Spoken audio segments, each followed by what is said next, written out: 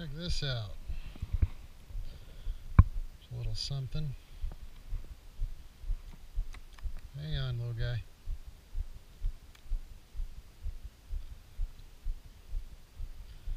There he is. Small but pretty.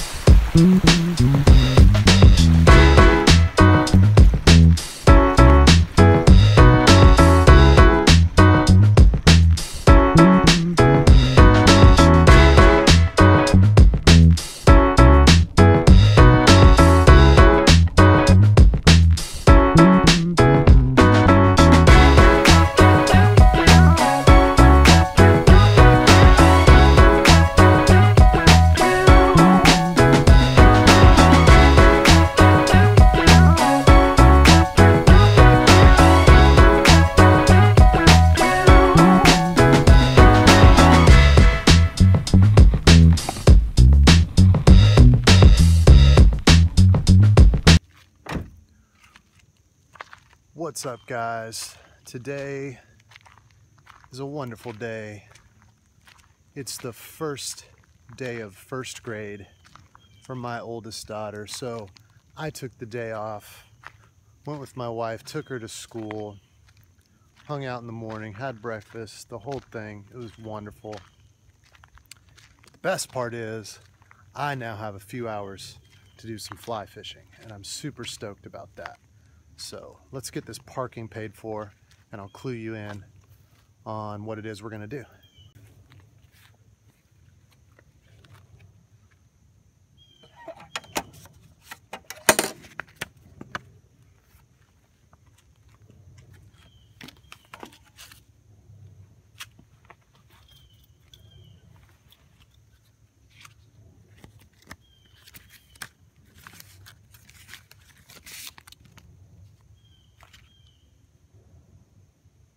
They'll find it there, right? That should be good. That should be fine.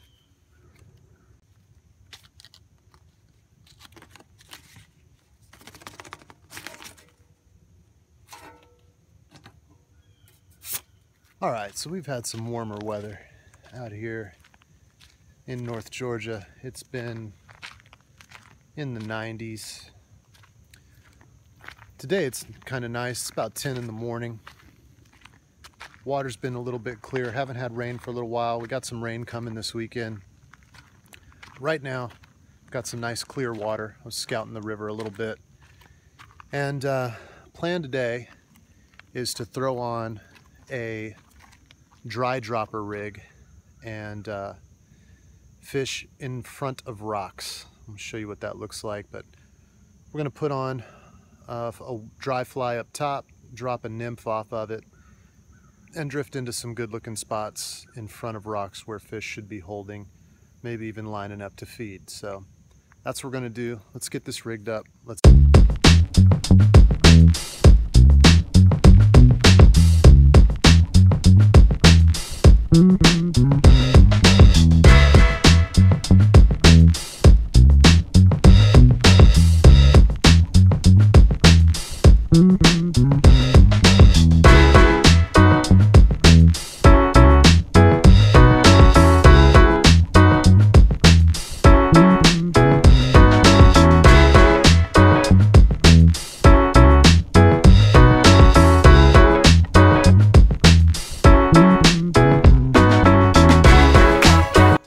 guys, we're rigged up, we're ready to go. Heading out to the river now. Let's talk just a little bit about general tips for summer fly fishing.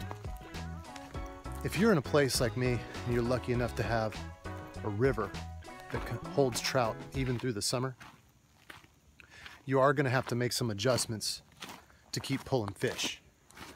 One of those adjustments is going lighter. That means lighter on your leader, lighter on your tippet, and get some smaller flies on there as well. Remember, this water's clear.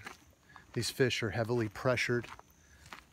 The water's not as oxygenated. There's a lot of factors So pare down a little bit, even get a little out of your comfort zone. We're talking 4x tippet is my normal. I might go down to 2x. Just in general, you don't want anything that can spook already very wary fish. And that's what we've done today. I've got the dry dropper, got a parachute Adams type on the top, got a nymph dropped off the bottom. And we're gonna go out there and see what we can do. Got foggy conditions right now, nice layer of fog coming off the river itself. So hoping we got a good day ahead of us. All right guys, getting down to the water, check that out. Nice layer of fog, otherwise pretty clear in the water. Some great structures, some great rocks. There's nobody out here. I'm all by my lonesome and I'm excited.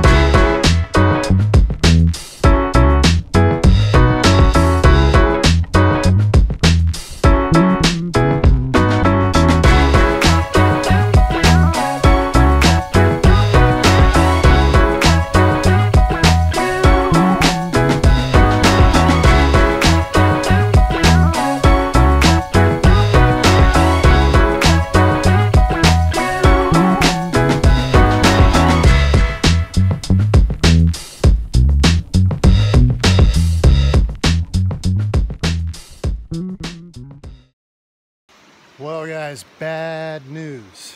I started getting a suspicion that things were getting a little heavier and a little faster. So I called the water release number, and sure enough, they opened up the dam at about 9:55. And they're gonna be generating until about noon. So they obviously did not get the memo that I have a day off of work because of my daughter's first day of school, and that I would like to have a nice peaceful day of fishing. So we're leaving the river. I'm leaving the river. We, guess you too, if you're watching, leaving the river, and I'm gonna go change things up. I'm gonna go hit the lake. I'm gonna hit the lake for carp. Big, nasty, angry, vegetarian carp. Been wanting to do this for a little while. And today looks like the day. Still got a couple hours to go before I have to get ready to go see the Atlanta Braves play the LA Dodgers. And I'm gonna take advantage of every single minute I got. So I'm gonna go get out of these wet boots, go grab my spinning gear, and the next time you see me, we'll be out on the lake. What's up guys, we're back. We're out here on Lake Lanier, and I'm gonna do some chumming. So here's what I got. Check this out. I got a jug filled with dog food, and I'm gonna toss it out there attached to this rope and let it attract carp, catfish, everything. And while that's happening, while that's sinking and soaking, I'm gonna mess with some panfish here too as well. So we'll see if this strategy for carp is worth anything. All right, getting ready to toss the chum bucket.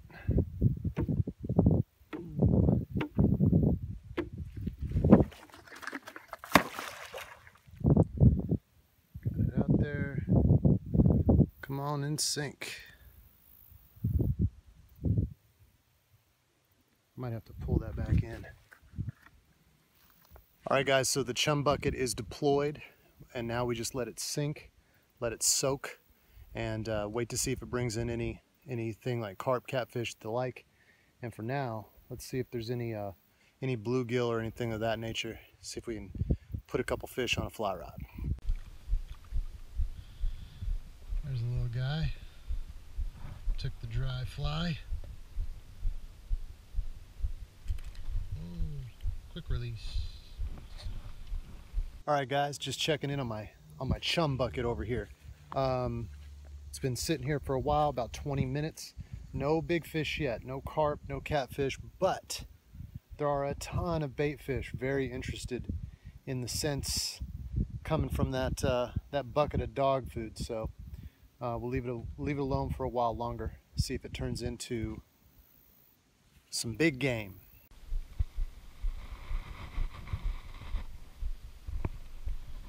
Check this out. It's a little something. Hang on, little guy.